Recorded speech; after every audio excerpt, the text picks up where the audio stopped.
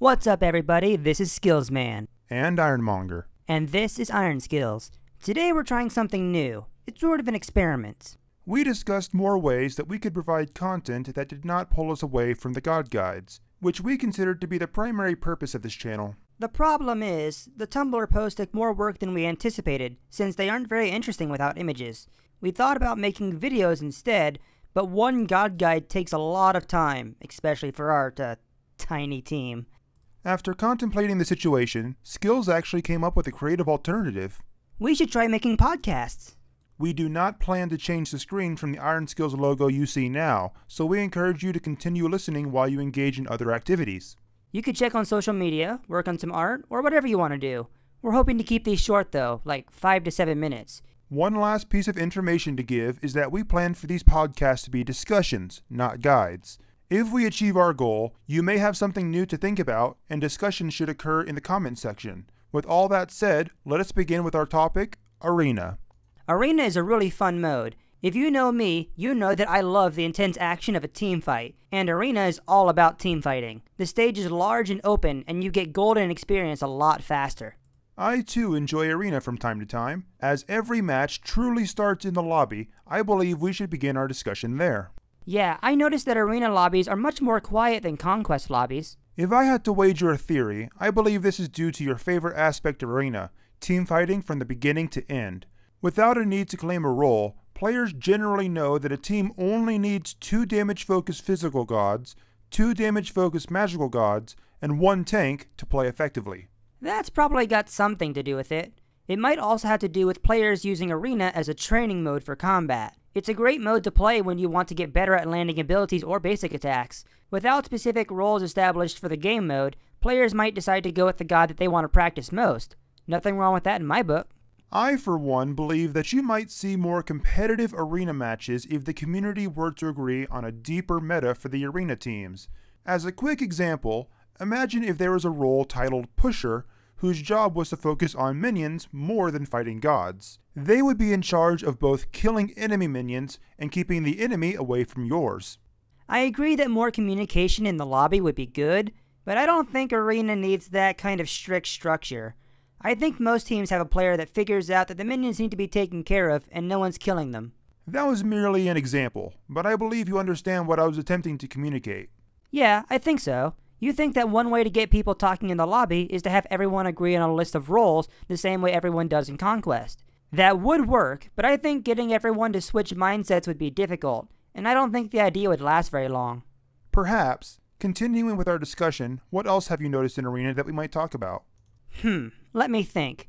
Well, there is a problem with communication, as far as I've noticed. It's not bad communication, mind you. It's more of a lack thereof. Yeah, it'd be annoying if every single time a player had to retreat, they'd use the falling back voice command. But there are times when people should be using it, but don't. I've been in a few fights where I thought I had backup, but my allies had actually backed up. See what I did there? Yes, I believe we all saw what you did there.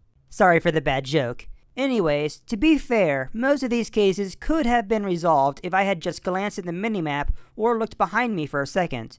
But in the heat of battle, it can be really easy to forget. A friendly warning that you're too weak to continue fighting could be very useful. I can understand. No one is obligated to tell you, but those who do tend to get better results. One event I have seen multiple times goes as follows. You have a balanced team with a Guardian or Warrior designated as the tank.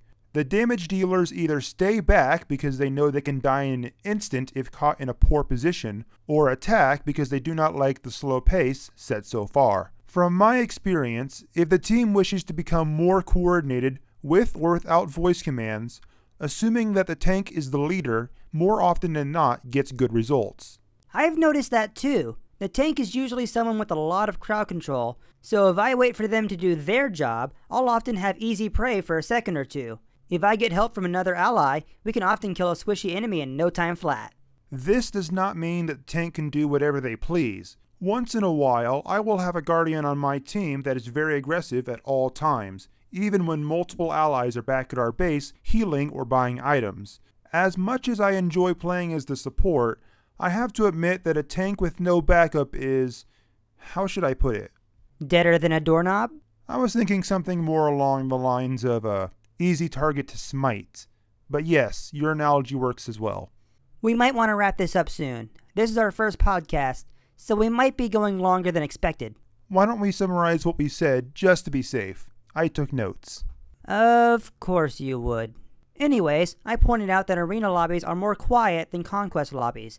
I think this is because arena is such a good mode for practicing that players tend to have a handful of gods they plan to pick from. I've got no problem with it, since practice is important. I propose that a meta be formed so that even arena teams have structure beyond 2 physical gods, 2 magical gods, and a tank. But getting the community to agree on the roles and having everyone agree to use them would be very difficult and most likely unimportant in the end.